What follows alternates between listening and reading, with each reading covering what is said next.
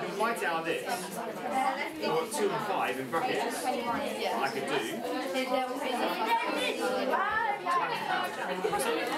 So in brackets, we times the power. During 2018-19, around 500 secondary schools in England are engaged in the Maths Hub's Teaching for Mastery programme. More are joining in 2019-20. At the forefront of the programme are mastery specialists, who are school-based teachers on a 3-year programme. In the first year, they concentrate on developing their own teaching. The next year, on their department teaching. And in the third year, they help other schools. Those people start to think about their own classrooms initially, and then they go on in the second year to think about what things need to happen in the department. How do I work with colleagues in my department, but also things around schemes of work and that kind of thing. What needs to happen to really embed Teaching for Mastery across the whole department.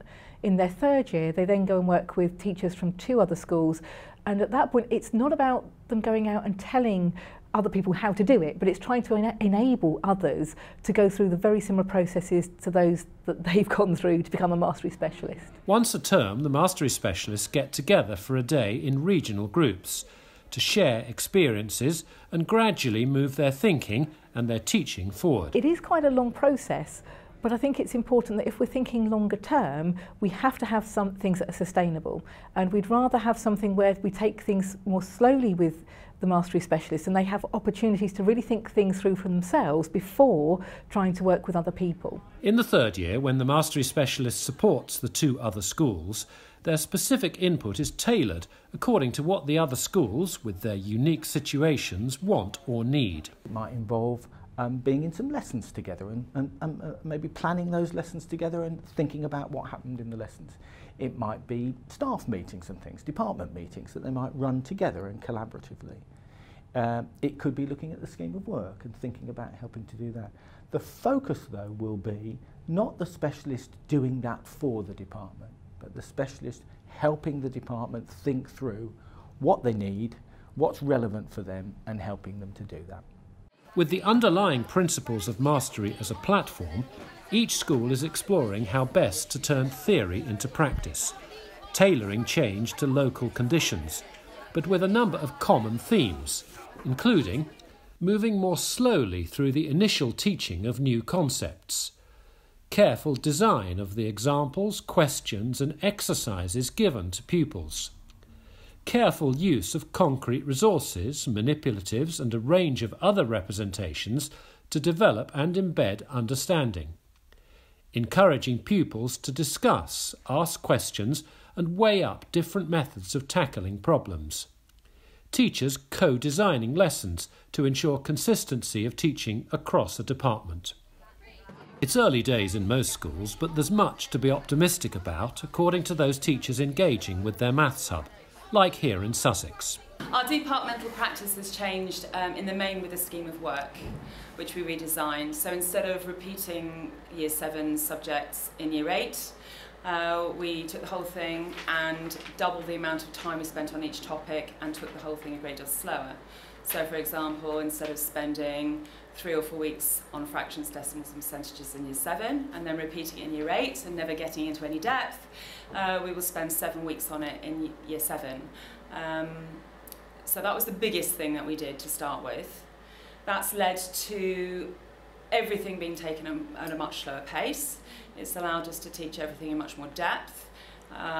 Each lesson has a much more narrow objective where we're focusing on one small step. Everything is being taught in really small bite-sized chunks, which means that students are now able to access material that might not traditionally have been taught to them, possibly because they find maths more challenging. We've seen really, really remarkable effects actually. It's been quite surprising. We've become very much more focused on single topics. So whereas before, the example I was given earlier was negative numbers, and we might try and do all negative numbers in one lesson. Actually, the mastery approach is saying focus on one element of that and do lots of kind of procedural variation where we're trying to look at different ways of doing the same sorts of questions. So we might just look at adding and taking away negative numbers. Whereas traditionally we might have done adding, taking away, dividing, multiplying and really kind of overwhelm students in one lesson. We've spread that out over now 3 or 4 lessons to try and really embed that understanding and try and get everyone to understand it rather than just rushing through topics. I think the advantages for students following a mastery scheme where lessons have been developed as a series and that everyone is taught the same lessons means that all students can achieve, all students have got that consistency and they're all getting the same deal. So when we are doing interventions or when we are moving students, it's not completely different from one room to the next. When you wander around the department, you should see that everyone is getting the same deal, and then that brings that consistency, and it really is like a maths department rather than Johnny and all the different teachers doing their own thing. So another challenge that we found was the use of concrete resources. So in primary, like I said, sort of like as a sweet shop, you kind of got all the primary concrete resources available in all the classes, and they're in abundance.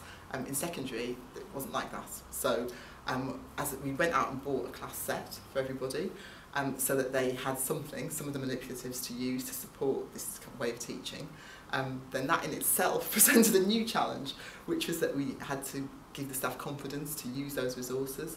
And so we've developed a lot of training looking at concrete resources, and we've used some inset days to do that as well. We've just been involved in a teacher research group this year, which means that Jack and I have come to I think 3 or 4 sessions where we've met with other maths teachers. We have been really largely introduced to mastery in depth. Before, I think I had a slight idea of what it was, but not very much.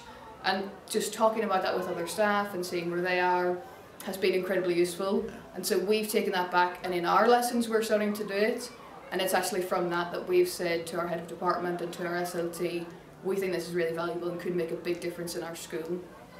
And SLT have brought that on board, and so they've allowed us to change the scheme of work for Year 7 next year.